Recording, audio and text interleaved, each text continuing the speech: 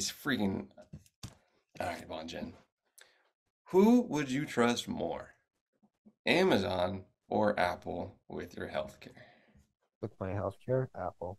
Yeah, I did a poll, and then 100% of people that responded said Apple over Amazon.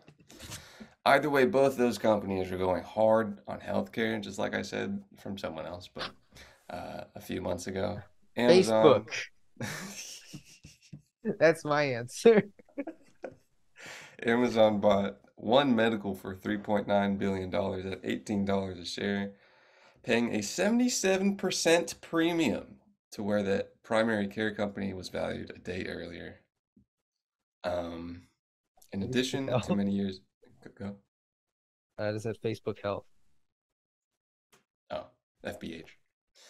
In addition to many years of clinic visits and virtual chats, there's a mobile app, record your blood pressure, resting heart rate, you can check lab results, renew prescriptions. Amazon already has a pill service where you can get pharmaceuticals. They have a pharmaceutical branch.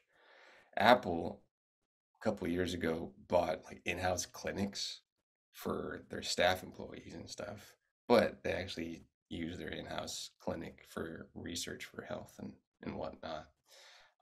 That Apple Watch is a great little nudge into people being trustworthy of Apple for heart rate, uh, resting steps, and whatnot.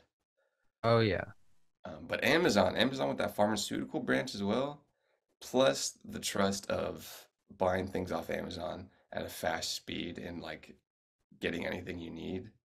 Um, that might even give Amazon a little bit of a edge on Apple Healthcare. Um, What if they can tap into each other?